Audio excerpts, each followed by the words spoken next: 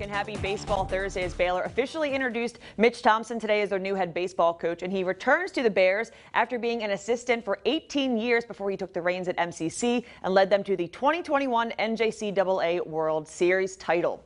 Now, Thompson is Baylor's 20th head baseball coach and the former National Coach of the Year. He brings over 30 years of coaching experience to the Bears. He was a Baylor assistant from '95 to 2012, where he helped 10 teams achieve a 40-win season, as well as set new team records in almost every offensive category. Thompson is thrilled to have this opportunity, and it's something he wanted to do during his previous time at Baylor. There's going to be things that happen in your life, and some things that happen to you sometimes that you wish didn't. And whether they're right or wrong or whatever, you look back and you think, I could have handled situations differently. And did I realize what a blessing it was? And I'll tell you, when I was no longer driving up to the Baylor ballpark every day for work, I realized, man, I had it pretty good.